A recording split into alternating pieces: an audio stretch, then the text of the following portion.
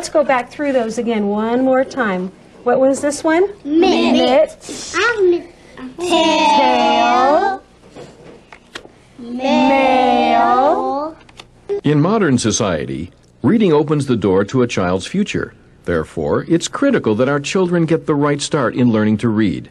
Not all kids do. Parents and other adults see their first, second, and third graders struggling with basic reading materials and lacking beginning reading concepts such as how sounds relate to letters. And they wonder if our schools are failing in their most basic mission. To answer these questions, Congress requested that the National Institute of Child Health and Human Development consult with the Department of Education to create a national reading panel whose members were charged to review the research on reading to determine the effectiveness of approaches to teaching children to read. The National Reading Panel was established by the Congress of the United States, largely, I believe, in response to concerns that were presented to them by their constituents. Parents, school teachers, administrators, all were increasingly concerned about the problem that we have with teaching reading to children in the United States. The panel was asked to prepare a report that would first develop a set of rigorous scientific criteria for evaluating reading research. Apply these criteria to existing reading research, identify the most effective methods for teaching different reading skills, and make their findings accessible and useful for both teachers and parents. The goal of the National Reading Panel's work is to guide effective instruction of reading in America's classrooms. The panel's work over a year and a half focused on research of the following topics. How important is phonemic awareness in learning to read, and how is it most effectively taught? Does phonics instruction enhance children's success in learning to read, and how should it be most effectively taught? What methods are most effective in developing reading speed and accuracy and the ability to read with proper expression? What role do vocabulary development and vocabulary instruction play in helping children understand what they've read? What do teachers need to know in order to teach and model the use of these strategies? How can the research be integrated into pre-service and in-service education of teachers? How successful is computer technology in teaching reading? What are the gaps in what we know about how children learn to read and the methods to teach them? Phonemes are the smallest sound units in the English language. The National Reading Panel found the most effective way to teach children to read is through systematic and explicit manipulation of phonemes in words in a balanced reading program. The panel also found that children as young as those in preschool and kindergarten are capable of learning the sounds of their language and how the sounds relate to print. This knowledge of phonemes as part of a beginning literacy program is critical in early reading development. While the development of phoneme awareness is critical to reading and spelling development, it is not sufficient. Once children become aware that the words they hear are made up of sounds, they must learn to link those sounds to the letters of the alphabet as they begin to actually read and spell.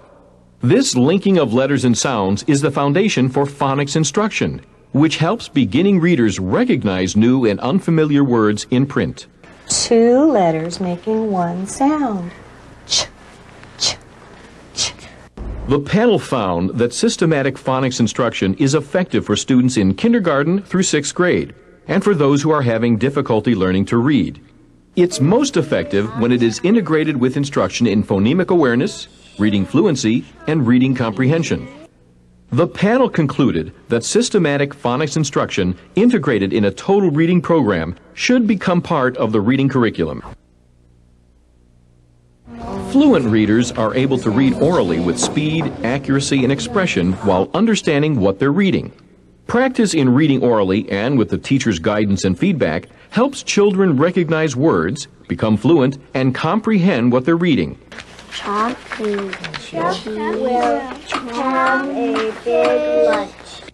What seems clear is that independent silent reading in the classroom should not be used as the only type of reading instruction to develop fluency and other reading skills.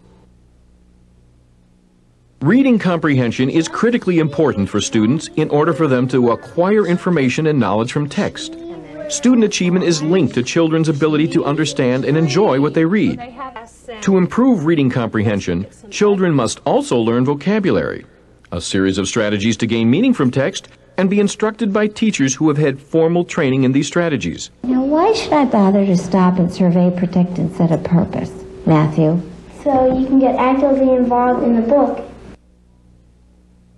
It's clear that more research is needed to address how much pre-service and in-service education is optimal, how to assess teachers' effectiveness, and what support teachers need over the long term to be most successful in helping students learn. The National Reading Panel explored research of various technologies to understand how these tools can help teach reading. Listen to it sizzle. The butter sizzling. The use of computers to teach reading is relatively new to our classrooms. The panel found that speech synthesizers, hypertext, and word processors have real promise in teaching reading. However, more research is needed. No report ever by itself solves a problem or changes the world, but you can look back on reports that have started actual efforts to do something about the issue. This is a landmark study in many ways because of what it has to tell.